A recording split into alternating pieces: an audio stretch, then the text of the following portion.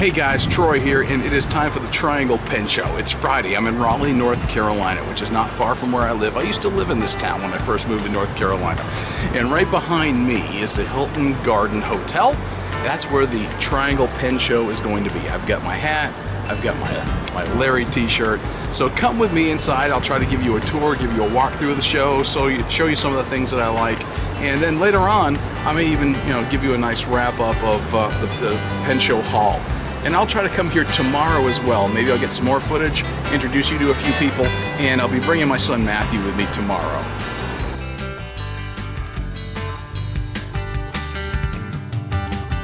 All right, guys, here we are. We're inside the show. I just paid my admission, so let's go around the corner here.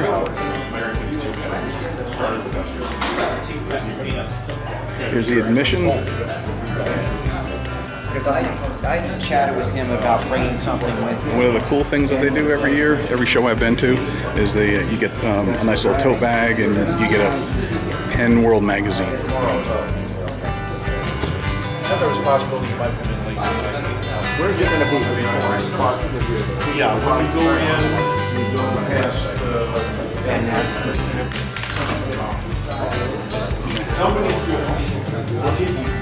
we'll look it up, whatever.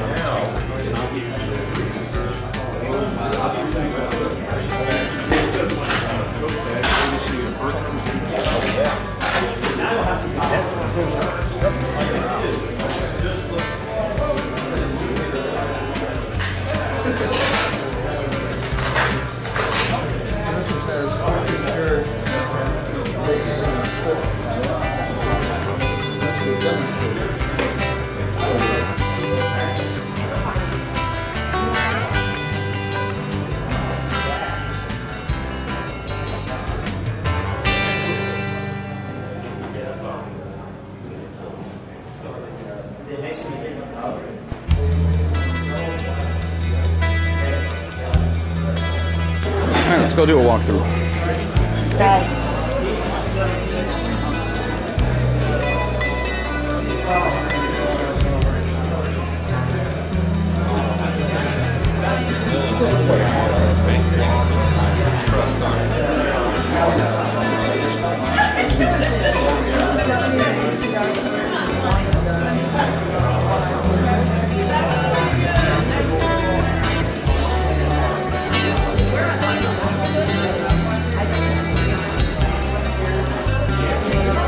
Hey.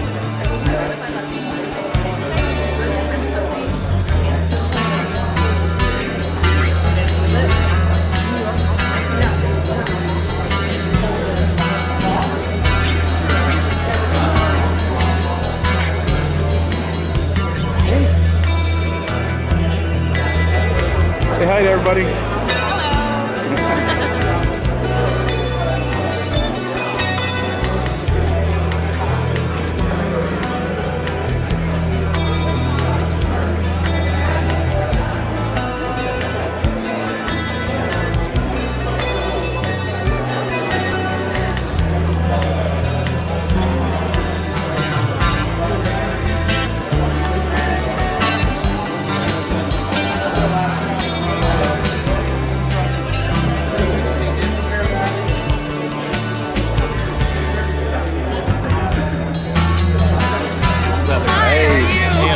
Very well.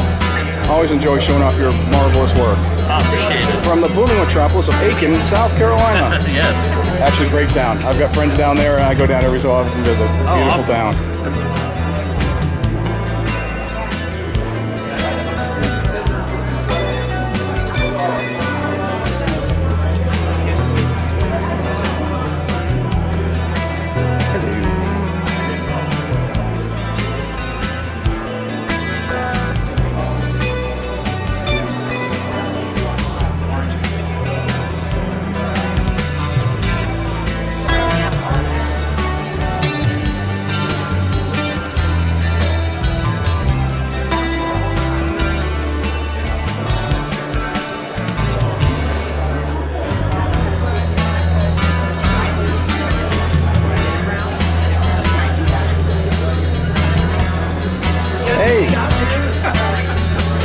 Try to get everybody. Yeah, well,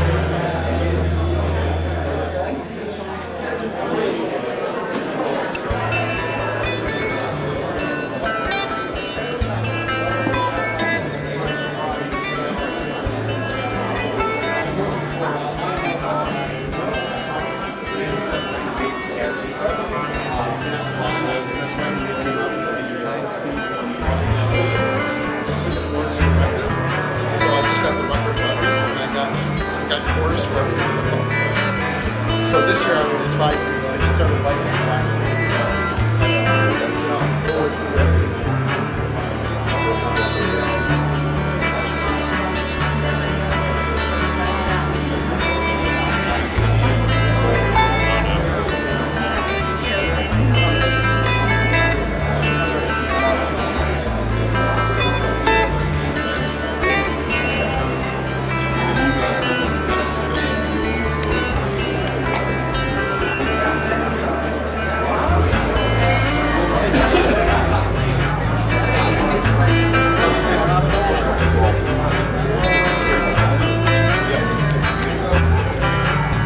The gifts are worth a shot. Feely's book, of course, you got to include that. I'm teasing.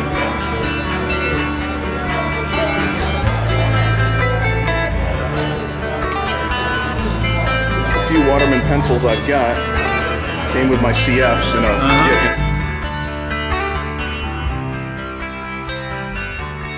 kit. And here we are showing you our pen haul. So let's get it started, because one of the things when you go to a pen show, usually in Raleigh and in DC anyway, because those are the only ones I've really been to, one of the things that you tend to get is you get a tote bag, El Fribo.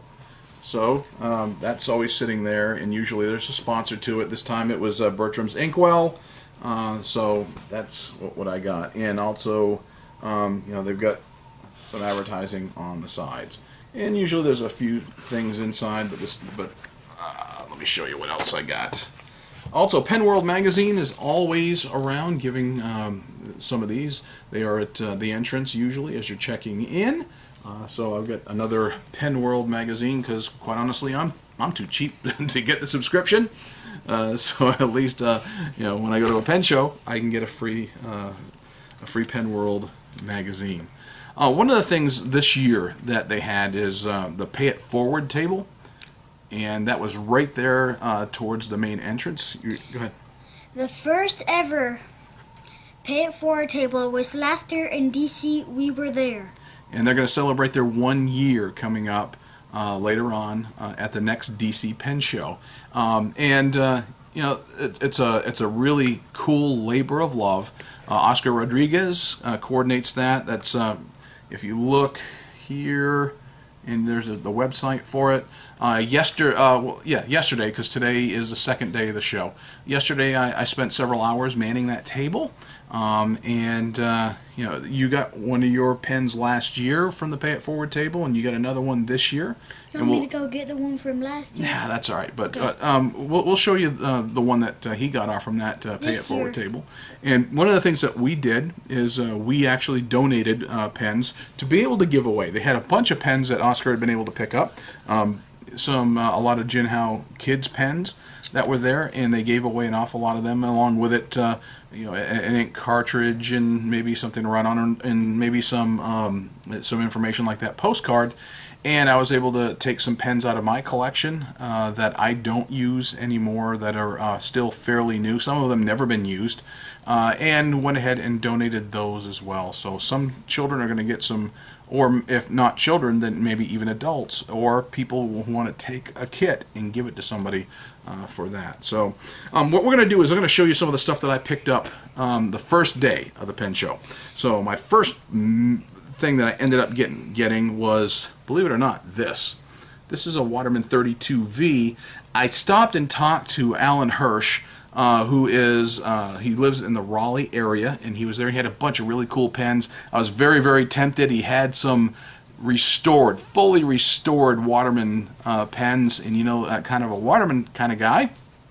And we got to talking, and this was one of those that he had picked up just to get the nib off from it, so there's no nib on this, but it's got a great looking body for it. The body is in fantastic shape. It's probably in better shape than the 32V I've got in the exact same coloring, so who knows, I may just transplant that body, or take out the section of the other one and put it in here. I don't know, but anyway, this is he said, yeah, it's kind of garbage to me. I got, okay, fine. He said, here, take it. Cool. As I walked around, I found another guy who is out of Wilson, North Carolina, who's a collector, and he also has a bunch of pens that have done really well. I'll show you a picture here on the screen He had Esterbrook's, $25 to $40. Now, I bought from this guy yesterday. Matthew went back today, and he bought off the same guy, and he's got a lot of stuff. Yeah. Yep. Yeah. I got 2 of the same thing.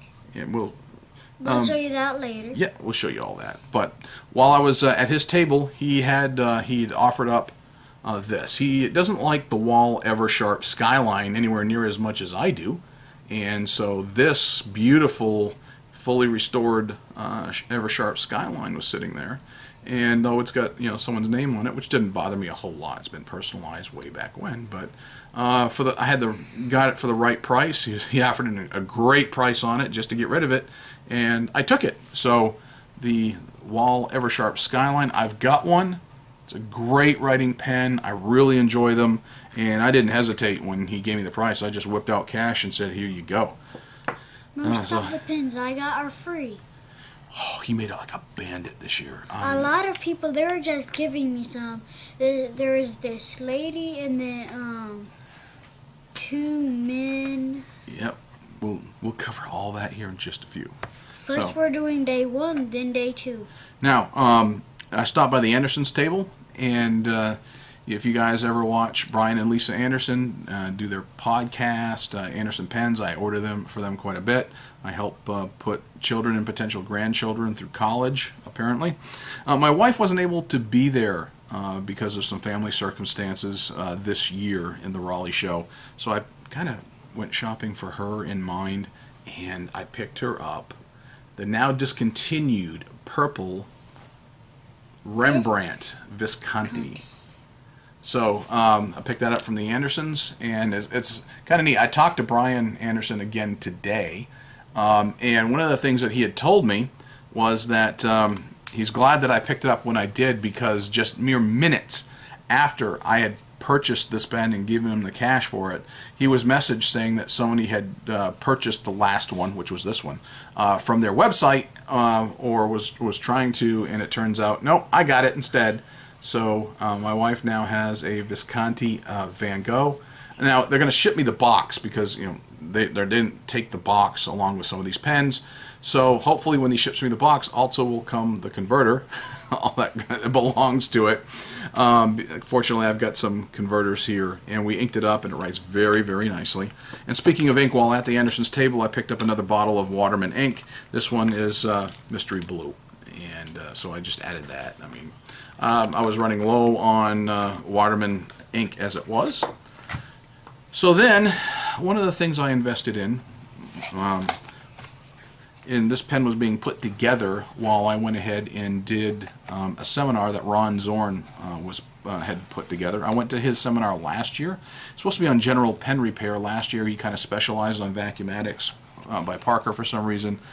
This year, however, he was doing just general pen repair. So I signed up for that, and I've got in this box, finally picked up my very first Franklin-Christoph, a model 31, and it comes in this gray bag. He showed me one yesterday. And today. Yep, they had one left like this on the table. So this is their model 31, and it's got the purple on the end. And from what I'm told, that is this particular pen is a prototype color that they had released, and it was for the Philadelphia show. So this is my very first Franklin-Christoph. FC has been on my list for a while. So I got that. I got to test out the various nibs. You go to the Franklin-Christoph table if you can get there. Fortunately, this show was a little less trafficked than I had seen elsewhere, but I was able. The DC pen show was mobbed last year. On Friday, the Franklin-Christoph table was absolutely mobbed. So I was able to get there yesterday and spec'd out what I wanted. So got my very first Franklin-Christoph. But this was a lot less harder. I mean, yeah, a lot less harder to get there. Yeah, so it's only an hour and a half. I mean, a half an hour drive. Yeah, it's about 35 minutes or so, maybe 40 from where we are. So. But the DC one, there was a lot of traffic on the way. Yeah, well, it's also a much longer drive. Yep. So here's what else I ended up getting. you know, I was looking at Watermans and I was really tempted. I tell you, some of those were awesome looking. A lot of vintage pens there this year, and different dealers that had them. But I got this right here. This is a Waterman display case that you would have had in a retail store, and you would have had this tray laying here. It's got the Waterman logo right down there, and you about falling off your stool there, kiddo?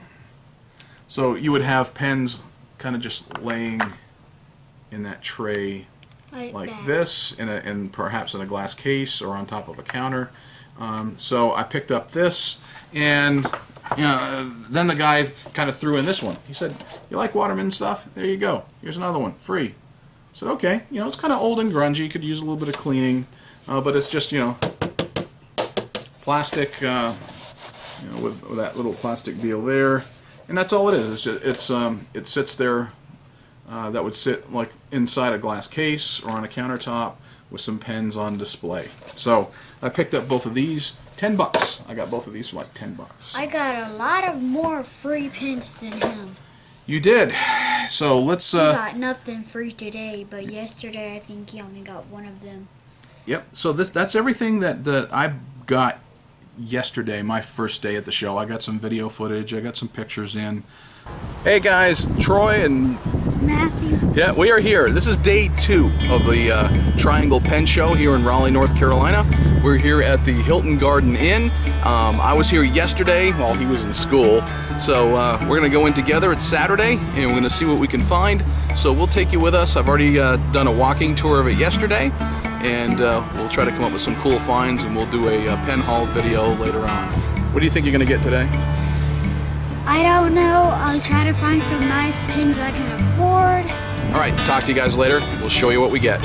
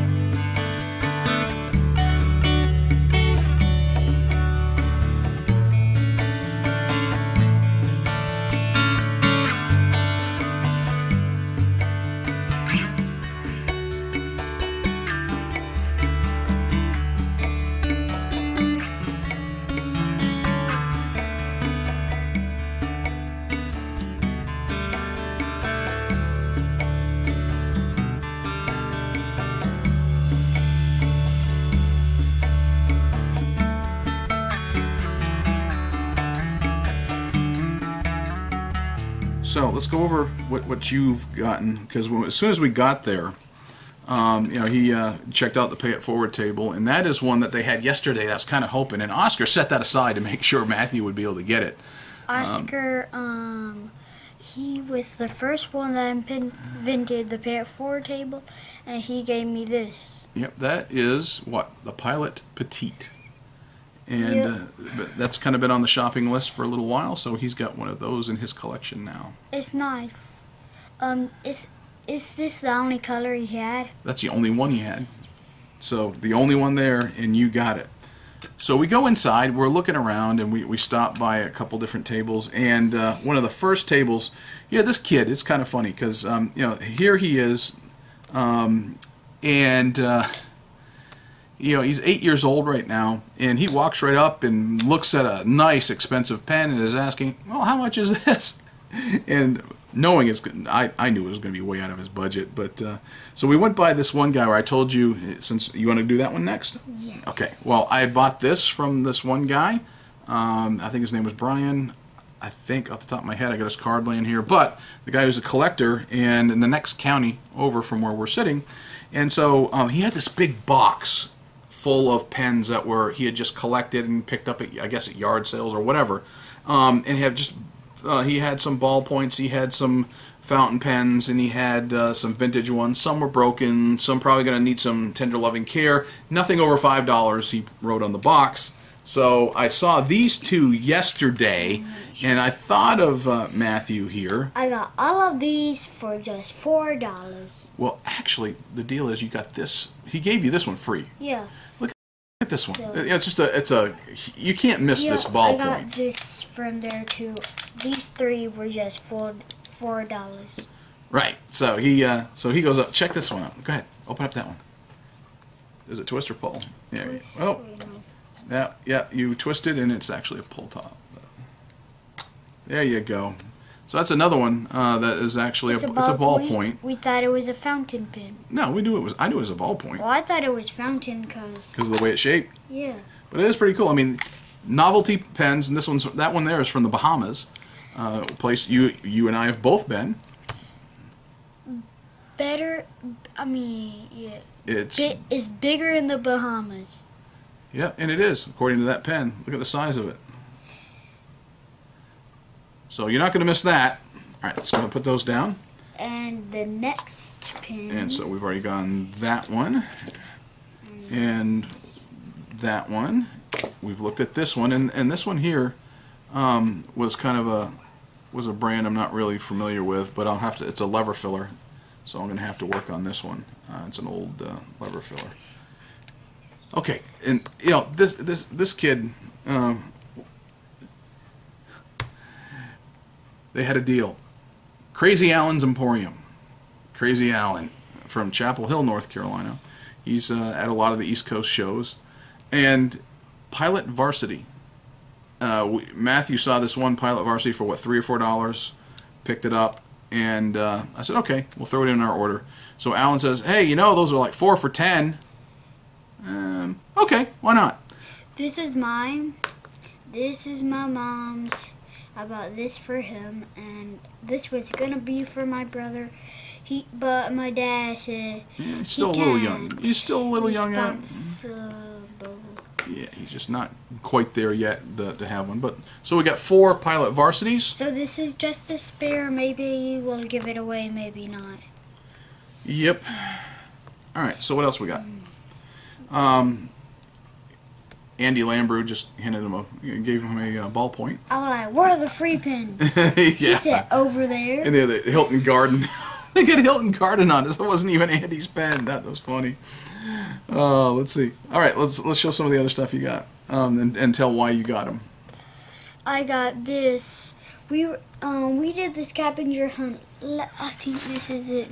No, but I don't have it here. But they have a scavenger hunt for kids. Yeah, we did the scavenger hunt. The PCA Pen Collectors Association. This is what we did, and this is. She said, pick out a pen from these 2 cups. I told her I picked this.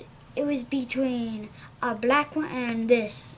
So I picked this. He had 2 green ones. I thought for sure he was going to go for one of the green because green's his favorite color. But I know, but no, this is just cooler, and all of the other ones were Schaefer, but this is pen and ink sketch. Yeah, pen and ink sketch. So never heard of it. Not familiar with it myself either. But he will be now. So. Is it choice? No. Yeah, maybe it's a pull. Yep, there you go. But all right. So another one that there was another guy that we were looking at. Medium point. The guy Parker 51 guy, they gave you this one here. Yep. One of the things about the scavenger hunt, it takes you to a lot of different tables, and you're looking for various things. Whether you're looking for a vintage Parker 51, you're looking for places that do repairs, you're looking for an ink sac, you're looking for a bottle of ink, an inkwell, a dip pen. So we stopped at all kinds of tables. All right, so someone gave him one of these, a Thornton's Novice, and I'm familiar with these. These are disposable fountain pens. We got some. He has it in his office. He gave me one night, and now this is my second in my collection. The rest are black, but this is just a different kind, teal blue. Right. Moving on to the next one, and it's the last one. The most expensive one I got, but it was free. It was free. There's this one table where they had a lot of vintage pens. They had some that were, you know, 5 for $100, or $25 a piece. Or they had another box. They were $50 a piece. Had another box, some $75 a piece. And you could take your pick of whatever was in those boxes. And I had a few that kind of intrigued me yesterday and again today. So we're standing there looking. Matthew walks right up, points to this Waterman sitting on the table in a box. First, and he I was says, looking at the $10, but now like, how much do you want for that Waterman? right, so it had a Waterman CF sitting there in a box. And so Matthew points to it, asks how much it is. Now, I know how much these generally are when you buy them on eBay. And, you know, $40 to $50 is a fair price for one, I got it oftentimes. for free. But they just picked it up, they looked at it, and so this lady leans over and asks the man who's running the booth, and they're like, yeah, just give it to him.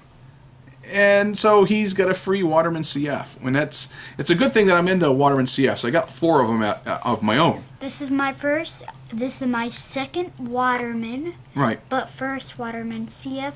I got one for Christmas, and now I got one from the Raleigh Pen Show. Yep. So I've got Waterman CF cartridges that we can ink it up, and you know, we'll flush it out, ink it up, and you'll have your very own Waterman CF here in your collection. And I think you're going to like it. Every Waterman CF I've got so far has been a great writer. I think you're going to enjoy it.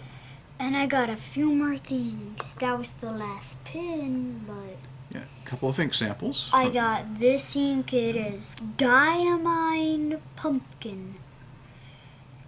And this is Oroshizuku Fuyugaki. Fuyugaki. Fuyugaki. Fuyugaki. Now, it sounds like something on a menu at a Japanese restaurant. I know, but I could not pronounce this. Now. And it came like this. One more thing. What were you wanting? I was wanting a pen case. This is a Knock Co. Yep, and one of the things, Knock. This is the inside. One side is just plain, and the other side has 3 small sleeves. And he bought that with his own money. Cost $40. So it's got ballistic nylon. Brad Dowdy, for those of you who are familiar with the Pen Addict blog, he also owns Notco. So he was there. As a matter of fact, we got a picture of you and him together, and we'll put that up here on the screen. And so Matthew, with his own money, picked his own Knock pen case. There were orange, blue, black, and red. Yep. And I think there was a purple, but I got this instead. Now, one of the things that I picked up, this was the best looking. because I needed them, and I've been wanting to do it, this is something that was a necessary thing in my kit. If you don't have these bulb syringes in your cleaning kit, you're going to need them. So 2 for $5. I got that from the Indie Pen Dance table, and been needing the replacements because I literally wore mine out. Where I wore a hole slap in it because I flush an awful lot of pens. I was going to buy some new ones anyway with my next pen order from. He flushes a lot. Yeah, so does your brother because he's in the bathroom a lot. My older one, he's always taking a long time. One of the other things that we picked up, I told you we went to Crazy Allen's where we got those Pilot Varsities. Yep. I use a lot of these little Rhodia pads, and these ones are dot pads, the ones I'm used to are lined, but they're only like $3 a piece, so I picked up a couple of those. I got a plain sheet notebook in my room. And another Rhodia dot pad. I use a lot of these too. So for some reason, I kind of like Rhodia. I've been using Rhodia a lot, more than Clairefontaine or some of the others. So anyway, I kind of needed to add those to my collection. Now, there's one guy that's kind of a fixture, and he's a fairly well-known name. And Andreas Lambrou, if you guys have ever run across him at pen shows, he's a staple at some of the pen shows, especially on the East Coast. He's got some great pens. I've seen reviewed the LB5. At his table, he'll have pens usually, about $1,000 are about the average, maybe in up for some of the pens I looked at. So you're talking some good money. He's also starting to do a lot of collaboration together with Ryan Krusak, who he's the first vendor you see is Ryan when you get to the show. And Ryan's a good Christian brother. I like Ryan, and he and his wife Julia and their children, just a wonderful family. Ryan's been doing some custom work for Andy Lambrou. He signed the limited edition pin. He showed me number 46. The limit is 150. Right. On the scavenger hunt, you had to find a limited edition. He makes no more. Right. So he's been doing some work, and Jonathan Brooks from Aiken, South Carolina, with Brooks Pens, has been doing some Marucci work for Andy Lambrou, so they've got some collaboration on that. We've been looking at those pens and going, oh, I wouldn't mind having one. But for those of you who are into books for the fountain pens, this is it's a big book. I mean, Andy Lambrou's Fountain Pens of the World. Now, normally you're going to find these on Amazon for well over $100. $175, I think, is the going rate. Andy was saying for a brand new. It's a big old coffee table book. And what I was able to do is I picked this up for about $90. Today, rather than paying the full $175. He said, I'll ship it for $175. At a show, I've got a special going on him, and he knocked another $10 off. So, he signed it there for me. He told me there was only 2 of them that he had at the show. So we got to talking, and I said, yeah, I was kind of interested in one, but we had just gotten there, so we kept walking.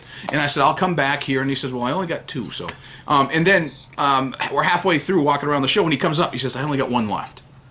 And because someone just bought it. So since you were interested, I'm going to give you the opportunity. Okay, Andy, here.